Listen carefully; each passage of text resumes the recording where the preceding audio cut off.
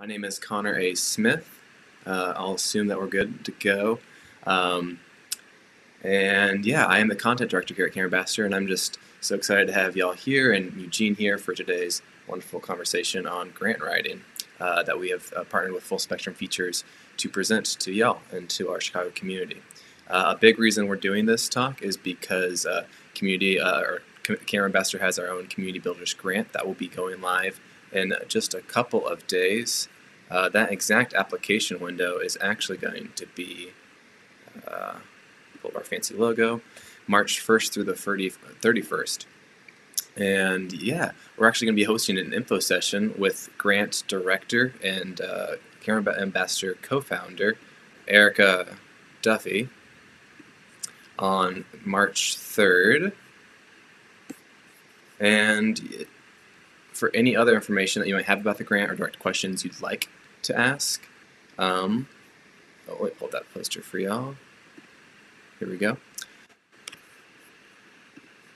Here's our poster for that. There's a link in the top of the chat that you can go ahead and follow and register for that event today. It'll be a live stream event where you can ask Erica directly any questions you have about the Community Builders Grant, any specific questions about maybe applying some of the knowledge you learned today to our specific grant, or anything and everything.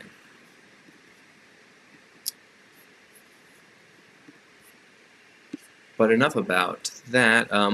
Without further ado, we'll just jump right into today's talk with a little bit of an introduction for Eugene. Eugene is a filmmaker and producer working in narrative and experimental forms. His films have screened at over 400 festivals, micro-cinemas, museums, and alternative screening venues around the world, including South by Southwest, BAM Cinema Fest, Outfest, Frameline, Chicago International, Cleveland International, Chicago Underground, Athens International, and Antimatter. His feature-length script, Michael's Story, won the screenplay competition at the 37th Asian American International Film Festival in New York. Eugene is the 2020 Community Impact Scholar of the Harvard Business School Alumni Club of Chicago, and he was the 2019 recipient of the Jane and Frank Cicero Fellowship at the Newberry Library. Described by New City as essential to the film world of Chicago, Eugene was recently inducted to the magazine's inaugural Film 50 Hall of Fame. And specifically pertinent to today's presentation, he has helped secure over $1 million in grants. And without further ado, let's just jump into today's conversation. Let me bring on Eugene. Great, thank you, Connor. Hey, everyone.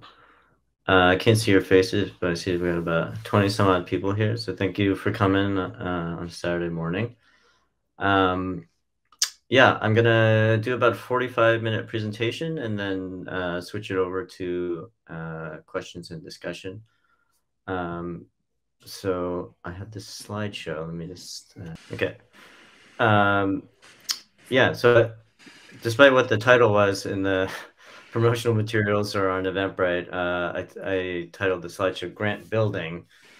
And if you've ever talked with me about grants, I actually think about the whole process as a process of building grants as opposed to writing. And I think that framing really helps you think a little bit differently about what it is that you're doing. So I'll get into that in a little bit. I kind of wanted to kick off with really what I think the three big takeaways are. I'm going to throw a lot of information at you today, but if you get nothing else out of this presentation, probably if you just get these 3 points, I think you got probably the three main important points. So one of the first things is, as you're doing grants, it's really important, as obvious as this sounds, that you follow instructions really precisely. So if you're not sure about something, literally pick up the phone and call the funder or email them and ask them your specific questions. I have seen so many filmmakers or my staff spin themselves around in circles trying to interpret the grant instructions and applications that are sometimes written ambiguously as if it's some kind of like hieroglyphic document. Just don't guess, don't assume anything. Just call them and ask a human being. Another key takeaway is it's kind of shocking and surprising to a lot of people to hear, but most funders and grant reviewers are not primarily or exclusively making their decisions based on the basis of artistic merit. And I'll get into in a little while why that's relevant. But as much as we would like to think that a funder is generally going to give us a grant because they think that the idea we have or the movie we have is awesome, that's certainly part of it, but that's not the entirety of it. And in many cases, that's only a small portion of it. And then the last one is really important, is you always ask for feedback when you get rejected, and you will get rejected a lot. And if you don't ask for feedback, grant writing turns into a process of buying lottery tickets, where you just throw it in, see what happens, don't get it, and move on. If you ask for feedback, you are initiating a conversation with the funder and actually starting to build a relationship with them.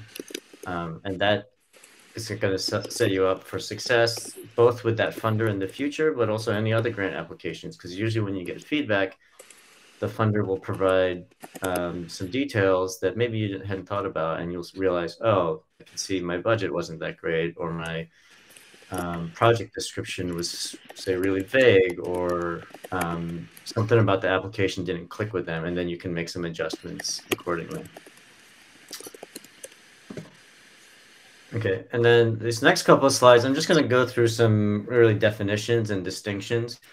And I think it's important that we're working, as you're working on grants and as we move into the Q&A and have a discussion, that we're working with the same vocabulary. So one of the really big things that I want to start out with is I hear a lot of filmmakers conflate donor and investor, meaning they use the two terms interchangeably and are effectively misusing them. And there's huge legal distinction between these things, many other distinctions, and they're not the same thing.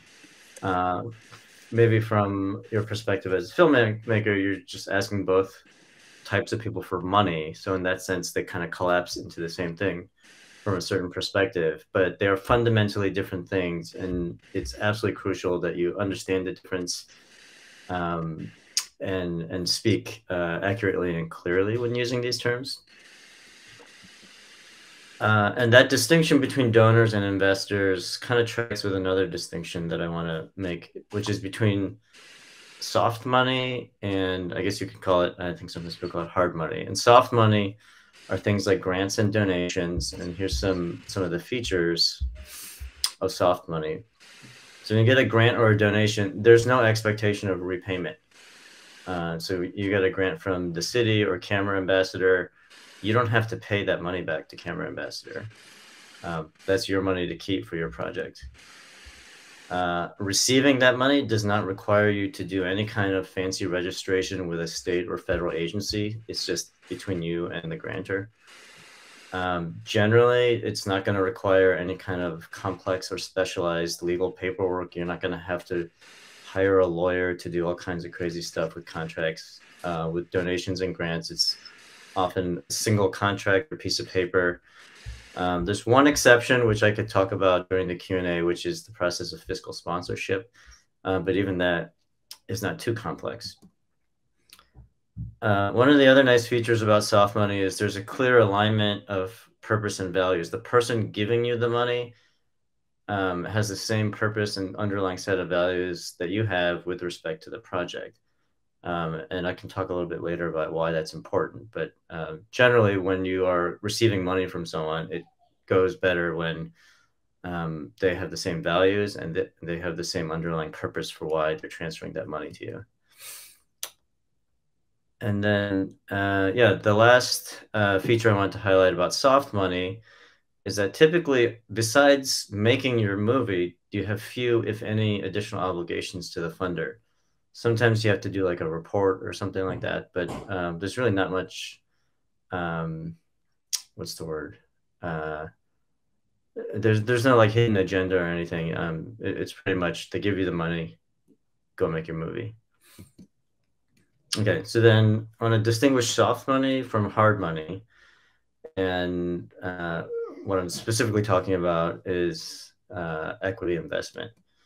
And this is a completely different set of characteristics and features. So when you receive money from an investor, they have a legally binding claim to recoupment of that investment, usually plus a premium of like 20%. of all revenues that come in from that movie. In order to do this, you can't just go around and ask someone to invest. You have to do a whole bunch of legal and business setup that'll cost anywhere from $10,000 to $20,000 to get everything properly registered and signed up. Also, this whole process of receiving equity investment means your legal and business entity must conform to state and federal laws regarding the solicitation of high-risk investments. For instance, you need to register with the Securities and Exchange Commission, which is a whole process.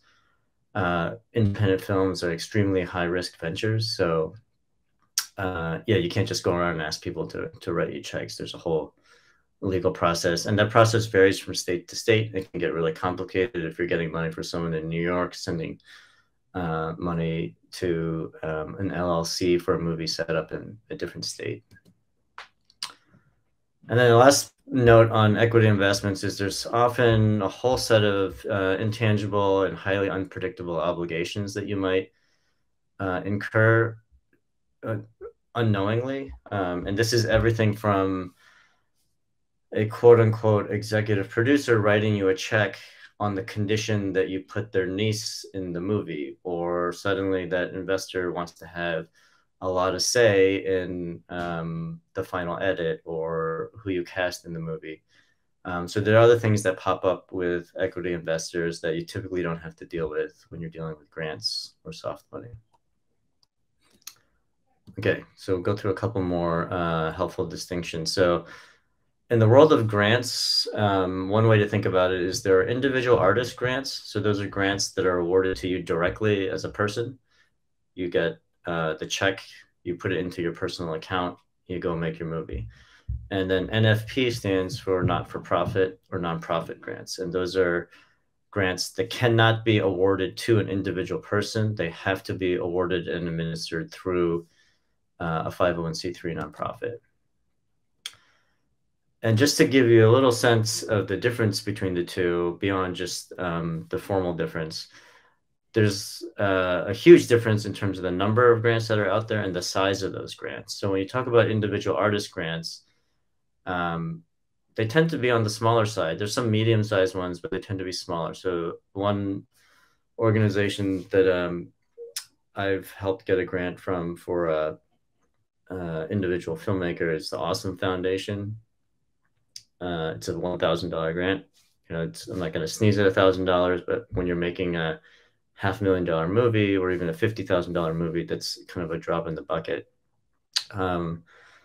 Puffin Foundation is another. I think they're based in New Jersey. Their average grant size is like $1,200 with a maximum award of $2,500. The next two are the state and city arts councils, Illinois Arts Council, and the Department of Cultural Affairs and Special Events. That's the city of Chicago's like arts agency, and they do run individual artist grants that are, again, not insignificant amounts, but not huge.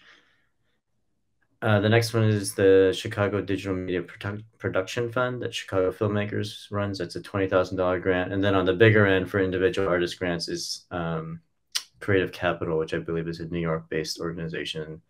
And I believe their awards are around $50,000. So if you look to the kinds of grants that are available for nonprofits, we're talking completely different size here. So on the smaller end, Illinois Humanities is an agency. Again, they don't make awards to individuals. You as an individual person cannot apply. You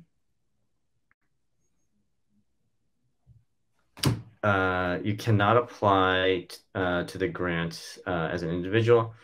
Only nonprofits can apply. The Joyce Foundation is another local funder. Again, you can't apply directly as an individual. Only nonprofits can get the award, and that's up to $75,000. And these next three are federal grants. So there's the National Endowment for the Arts, the National Park Service, and the National Endowment for the Humanities. So you can see the project grants are quite a bit larger than the individual artist grants. The last one, the National Endowment for the Humanities, actually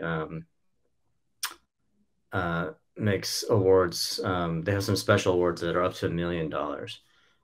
So if you're looking for grants for movies, and because movies are so expensive, you should probably do both of these types of grants. But you can see if you start looking for nonprofit grants, you're going to be able to get a much more significant amount of money. Okay, now another distinction to make is there are grants that are specific to films, and then there's a whole other category of grants that are not specific to film. And as you would imagine, the film ones, especially if you're working in narrative film, and I should add a quick side note here. My experience is mostly in narrative film, and then to a lesser extent, experimental or video art. I have never applied, well, I shouldn't say never, but generally I don't work in documentary film, and there's kind of a different funding landscape there. But there's still a lot of overlap. When we're looking at film-specific grants, I think they tend to fall into like 3 different buckets or categories. So there's private companies, like Camera Ambassador, for instance, where they make a film grant. It's not a grant for the arts generally, it's just for film. Private foundations, there's a handful of them that do offer film-specific grants. One example is the Ford Foundation. They have something called Just Films. It's built into the name. It's a fund just for films. And then one thing that's kind of maybe shocking but disappointing is, as far as I know, there are no public funders who have a film-specific grant in America. There are funds in other countries, in Canada, in Mexico, in France, where there's public funding, like government funding, that is film specific. But as far as I know, in the United States, there's a grand total of $0 that's available to you as an independent filmmaker that's film specific. There are general arts grants that you and that film is a part of, but anything that is specific to film, I don't think anything like that exists in this country. Now, if you switch to non-film grants, so that's just a general arts grant, a humanities grant, educational grants, there's a lot more money and there's a lot more opportunities. And I tend to think of these in several buckets again. So there's private foundations. And again, there's a pretty wide range of the size of grants, but they start to get pretty big. There's federal government grants. So DOE stands for Department of Education. There's National Park Service, National Endowment for the Humanities, and these tend to be like $250,000 and up. And then there's also local government, state, city government grants that are not film specific, and they can range from a couple $1,000s to 6 figures. Okay, and then apologies, I was fumbling around with Google slideshow or whatever it's called this morning, so I didn't make the most elegant graphics, but I wanted to try to visualize this distinction. So the big circle is kind of the world of arts grants. And within that world, there's a smaller subsection that are film grants. And then even within that, there's a smaller subsection that's narrative. So what I'm trying to show here is like, there's a lot of money out there for arts grants that has nothing to do with film. And then even within the world of film funding for grants, a much smaller portion of that is allocated for narrative film. As I mentioned, there's more money and more opportunities for documentary filmmakers in the grant space. So just hopefully this gives you some perspective of kind of the pot of money that's out there. And then I wanted to also put that last kind of what was that called? Venn diagram into perspective and kind of pull it into here. So that big circle that I just showed you of arts grants, when we zoom out and look at the much larger grant landscape, it's a drop in the bucket. It's like 1% of grant funding goes to the arts. And then if you conjure in your mind that last slide that I had, there's a tiny little dot that represents grants for narrative films. So we're talking about a really small amount of money. And what I'm going to talk about, and I can elaborate more during the discussion, is I want to encourage people to try to get funding from all of these different sources rather than focusing on just that one little dot, because you're really limiting the possibilities if you're just going after money in that tiny, tiny little sliver. Okay. So here's some more sort of subcategories within these two broader categories of film grants versus non-film grants. So within the world of film grants, you're looking at grants that fund narrative films or documentaries. Sometimes they're both. There's some grants that fund shorts, but not features. There's some that fund features, but not shorts. So you're going to want to make sure that you're reading the eligibility requirements very carefully. There's some film grants that are identity-based. Like there's a new one that Newfest in New York is doing, I think in partnership with, I want to say it's maybe Netflix. It's like a $30,000 or $50,000 grant. And that's Newfest, if you're familiar with that, is a queer film festival in New York. So that's an identity-based grant. You also want to make note of this distinctions between cash grants and in-kind grants. So the one that Connor mentioned, the camera ambassador one, I understand that that's a hybrid. So there's a cash component to it. I think it's like $3,000. And then there's an in-kind component to it, which is a gear rental credit. And in-kind basically means you get something of value, not cash, but you get something that has cash value to it that is valuable and useful for your project. And in this case, like a camera package. And then the last thing to be thinking about when you're looking for film grants is there are just sort of straightforward grants where you apply with a project, and then if you get it, they send you money.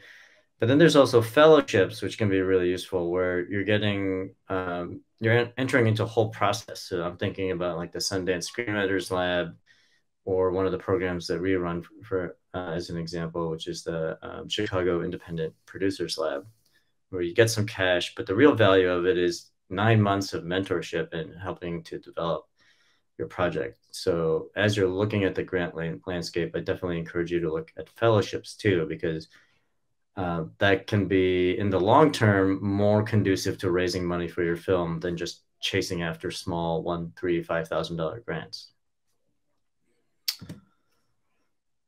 Okay, on the non-film grant side, so this is where that bucket starts getting much larger and you start seeing a lot more money from a lot more different sources. So there's general arts grants, and sometimes film is included in that, but then some of those, like DCASE is a good example. Their artist grant is not just for film, it's for anyone who works in any arts medium. So that's one class of non-film specific grants.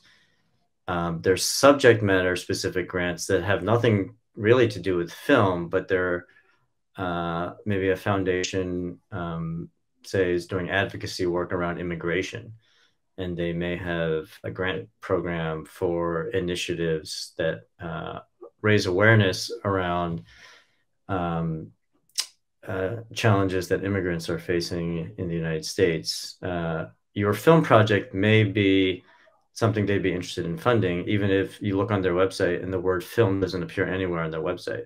And their interest would be not so much in you or your project as a film or as a filmmaker, but their interest would be in the topic of immigration. There's also non-film identity-based grants. As I mentioned earlier, there's educational grants. There's economic development and workforce development grants that we've obtained to help support some of the films that we've done. And then there's also geographically specific grants that have to, do with the city, state, or a certain region of the country, and they're not necessarily set up to support film, but are really about supporting economic development or artistic activity in a certain region. Okay, so a bunch of grant writing do's and don'ts. Do talk to the funder before you apply. Again, as I was saying in the sort of opening, the 3 key takeaways. Call the funder or email them. Don't just stare at a piece of paper at the website, like actually initiate a conversation with the funder. Part of doing that, or a first step towards that, is attending an info session, and then you can find out who you need to talk to in addition to the details for that specific grant. Do have someone else proofread your essay. You're not doing yourself any favors if your essay is unclear or riddled with typos. And yeah, it's just always a good idea to have someone else proofread everything before you submit it. Do put together a realistic budget and timeline. As a grant reviewer, I've seen many strong proposals that lack a realistic budget and timeline, and that can often tank the application.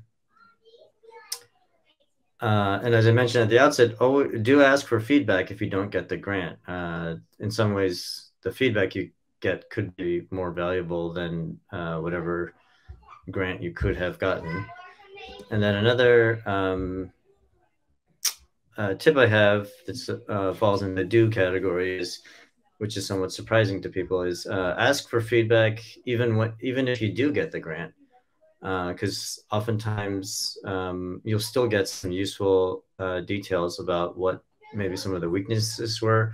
And it's also nice to have it reinforced to hear what some of the strengths were in your project and application.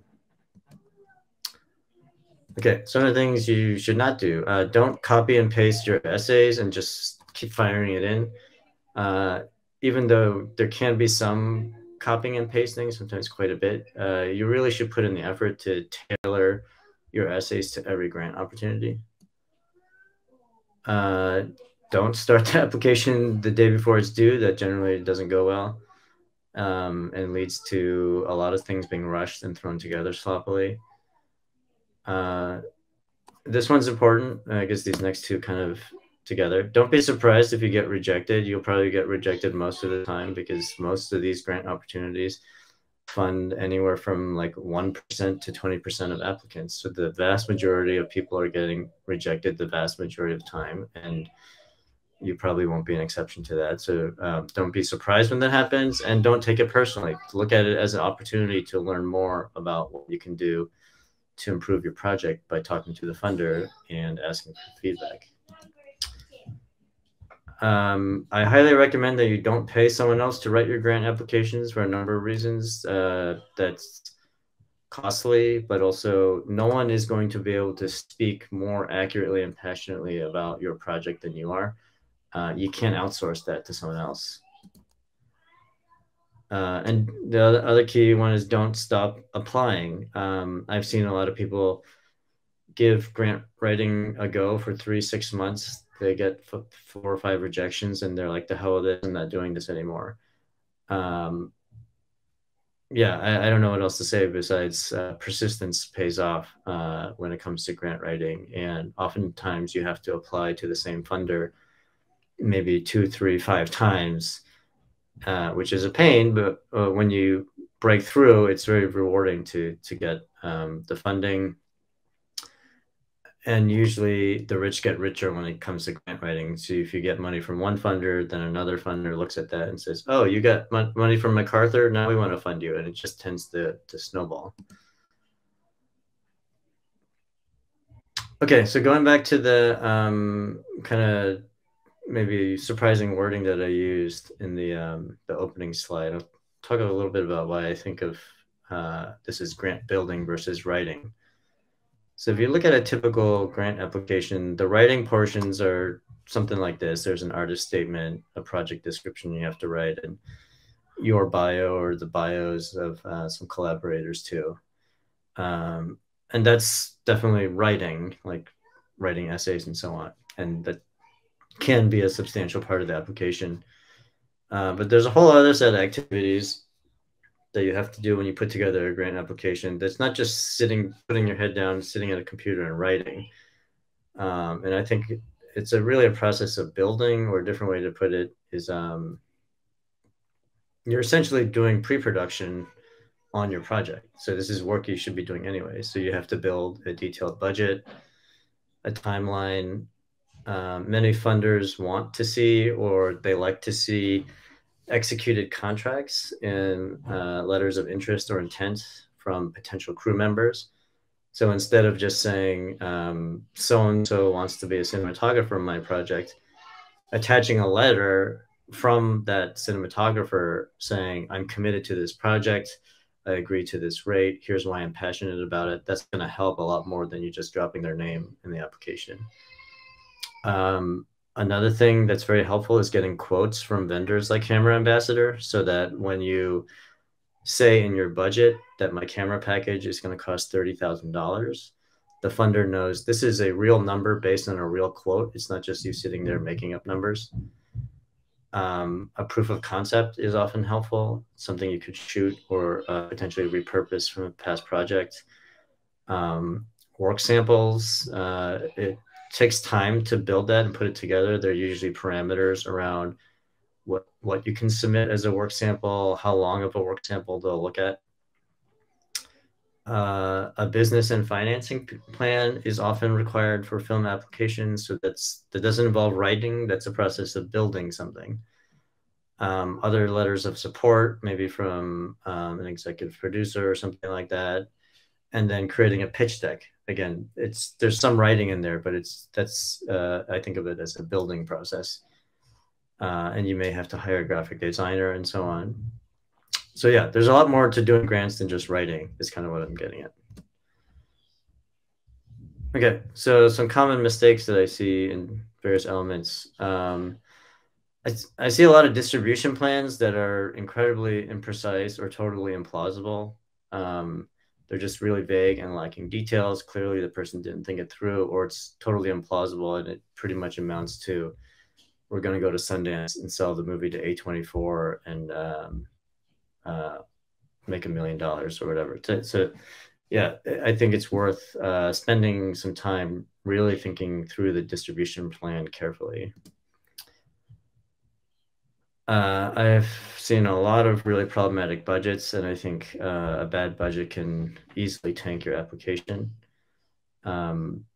A bad or poorly assembled budget is unrealistic. So I've seen really ambitious films submit a budget that's like $80,000. I would much rather see $800,000 for that, a budget for something that's really ambitious. Yeah, so the budgets are sometimes too big or too small, and sometimes they're too narrow or too wide. So what I mean by that is, like a feature film, for instance, you have to pay for development costs, production. There's also all the post-production costs. Sometimes I got a budget for a film, and it's as if the filmmaker forgot about the cost for post, so that it's only a budget for production. Or there's a budget for production and then just a single line for post. That's the unrealistic number. I also see a lot of, from time to time, problems with work samples. So it's either not relevant to the project that you're submitting, or people didn't follow the instructions. And a lot of times they'll say, we'll only look at 5 minutes, and someone sends in a feature film. Take the time to read the instructions, extract the 5 minutes that you want them to watch, export it, upload it to Vimeo with a private link or however you want to do it, and make sure that the work sample you submit is the appropriate length. I see a lot of mistakes in the project description where the description is not focused. It's very rambly. It's jargon laden. So there's a lot of phrases and terms of art that are used that the reviewer is not necessarily going to understand. And then sometimes a poor project description will include really kind of flowery, big, empty language that isn't really getting at us the details of the project, and is just sort of, lots of kind of empty statements. So I think a good project description is going to convey your passion for the material or the project that you're doing, but it really should be specific and substantive rather than big and empty. And then with timelines, yeah, same thing as with budgets. I often see ones that are really lacking in detail. They're highly impractical, and it makes me wonder, like, has this person made a movie, or do they know what they're getting into? Because they're doing a feature film, and their timeline says they're going to do all post-production in 4 weeks. So that can be a red flag. Or sometimes the timeline is too aggressive and doesn't line up with the funder's timeline. So you should look at the funder's timeline. If they say that the application is due July 1st, and they make decisions in September, and then they release the funds in January, you probably should not submit a project timeline where you're starting to film in October. That doesn't line up, and they're going to see that that's too aggressive and doesn't line up, and probably will result in your application being put into the no pile. Okay, a couple more slides. One thing that a lot of people ask, I've heard this question at almost every single grant workshop I've ever attended, is there a master grant list somewhere on the internet that will do all the work for me of researching the grant, so I don't have to do that and I can just click on it and apply? And the answer is no. There is no master grant list for a number of reasons. One is grants are constantly changing. Grant programs fold, organizations go out of business, new ones pop up. So it's a constantly shifting landscape. And the other reason there's no master grant list is there are thousands and thousands of grants out there. And as I was reviewing earlier, the vast majority of the ones that might be relevant for your project are probably not film-specific grants. They're probably not individual artist grants, and are going to be very specific to the topic of the project that you're doing. So what might be relevant for you is not going to be relevant for the next person. So it's like literally impossible to make a master grant list. It's going to be your job to customize your own list for every single project that you're doing.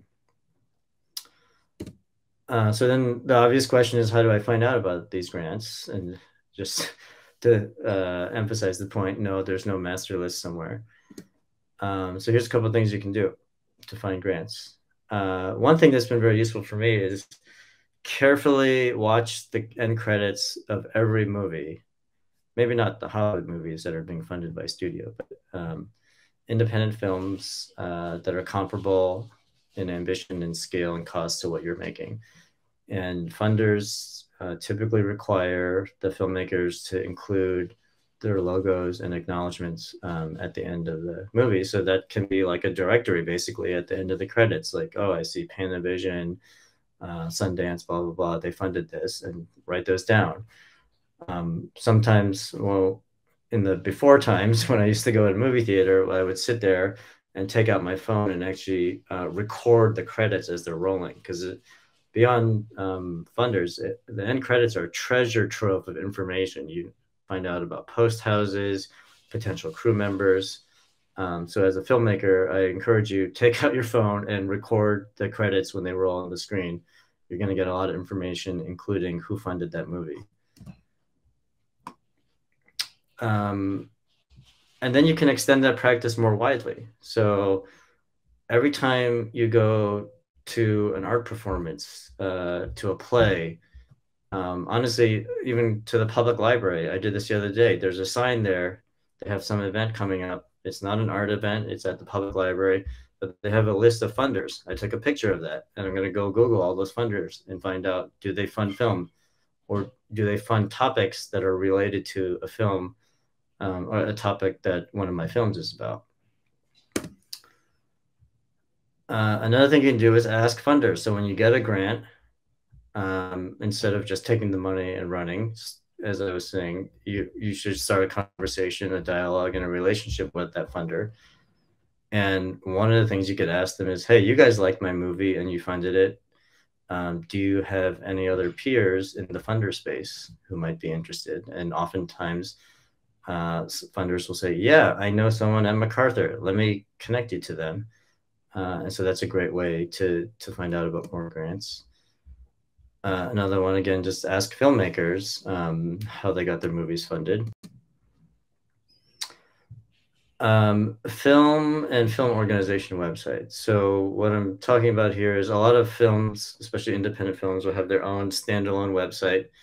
And somewhere on that website, you will see logos of the funders. And so it's a good place to go. But it's also valuable to look at film organization websites, because a lot of the funders who fund film nonprofits, such as the one that I run, Full Spectrum Features, a lot of those funders and foundations, they not only fund organizations, but they fund film projects. So that's another place to find out about grant opportunities, or at least find funders who may have grant opportunities. This one's absolutely key. Sign up for every newsletter, and I'll give you a couple later that you should be signing up for. But of course, there's the obvious ones like Sundance, but there's many other organizations that have grants, and you should subscribe to all those newsletters and let them do the work of finding some of the grant opportunities and sending them to you. It's helpful to read all the trades. There's information about new grant funds and initiatives that start. Variety, Deadline, and then locally there's Real Chicago and Screen Magazine. And then, despite what I've been saying about there's no master list, there are useful lists online. So I think that's important to note. And two, that you should Google are nofilmschool.com. They usually put out a couple of lists throughout the year of grant opportunities. And then there's a company called Studio Binder that has a pretty comprehensive list that's about a year old, but I was looking through it this morning. Most of grant opportunities are still relevant. So yeah, there are lists there online, but I would not treat them as comprehensive or as like a master list, but as a starting point. Okay, so as I was saying, here's a couple of the grants that I think you guys should be aware of. I'm not gonna, again, this is not a master list. This is a list of, I think, a short list that you should be aware of if you're a narrative filmmaker. The local ones are the city grant, the state grant. Chicago Filmmakers has the one that's called the Digital Media Production Fund. It's up to $20,000. You should be aware of that one for sure. OTV and Full Spectrum and Chicago International all have different kinds of sort of fellowship programs that have a cash component to it. So you should look into those. And then, of course, the Camera Ambassador Grant is one that you guys should all be aware of. I did put an asterisk on the DCASE one and the Illinois Arts Council one for a particular reason. And it's, they're relatively easy to get compared to certain other opportunities where maybe only 5% or less of the applicants are getting funded. DCASE and Illinois Arts Council, I think, are somewhere around 25 to 40% in any given year. So there's a much higher rate of success with those. And then another interesting feature about those two grants is you can apply multiple times for the same project. So I've done this on both ends, and seen this on both ends, both as a grant reviewer and as an applicant. So how that works is, say for the Illinois Arts Council, you can get $4,000 each time. So you can apply for $4,000 to do, say, like the screenwriting for a project that you're doing. And then you can apply again for that same project for another $4,000 to pay for production. And then when production is done, you can apply for another $4,000 for that very same film to do post-production. And then when that's done, you can apply for another $4,000 to distribute the film. So over the course of that movie, you could have accrued $16,000 from one source. You will have to submit 4 different applications. But that's a unique feature about both the DCASE one and the Illinois Arts Council one. You can apply multiple times for the same project for different phases, though. So that's a key part. You can't apply for $4,000 for production and then get another $4,000 from production from the same funder. It has to be for a different phase of the filmmaking process. And then, yeah, feel free to take a snapshot or whatever. I think we might just email out this slideshow later So no need to write this down, but here's a short list of national funding opportunities. Some of these also include fellowships. The Panavision New Filmmakers Grant is actually an in-kind grant, so they give you like an ARRI Alexa package for a feature film that's probably valued at roughly like 50 grand. So there's no actual cash, but it's an in-kind package. But these are kind of the main ones that I think you should be aware of that are national funders. And then, yeah, I should also highlight the last two. Frameline is an LGBTQ film festival. They have a finishing funds grant, so that's for post only. It's up to 5,000. And then New Fit Fest, which I had mentioned earlier, is another LGBTQ festival, and I think it's with Netflix. I want to say that they partnered, or maybe it was Hulu. But in any case, it's a pretty significant 5-figure cash grant from that one. Yeah, I'm quoting somebody. I wish I knew who it was. I went when I started Full Spectrum Features in 2015. I went to a grant writing workshop at the Chicago Artists Coalition, and I don't remember anything from that really except this one quote, and it's really stuck with me. And there was a woman who was on the panel, and she said something along these lines: "If you want to be a professional artist, you have to become a professional grant writer." And I don't know why that stuck with me, but it really got me thinking differently about grants, not as some annoying side project that I need to do in order to fund the thing that I really want to do, but I started thinking of grant writing as part of the job of being a professional filmmaker. And that shift in mindset is really crucial because now I'm not trying to outsource it or get someone else to do it or find some shortcut by finding a master list. I'm putting the time and attention into grant writing that it deserves in the same way that you wouldn't take shortcuts in making your film. If grant writing is part of your job, you shouldn't look for shortcuts. You should figure out how to do it well and put in the time that it deserves.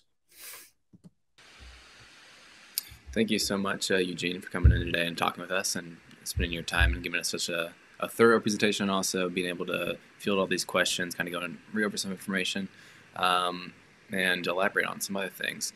Thank you again. Hope to see your applications, and if you want to go far, go together. Hope to see you around Chicago. You all have a great day.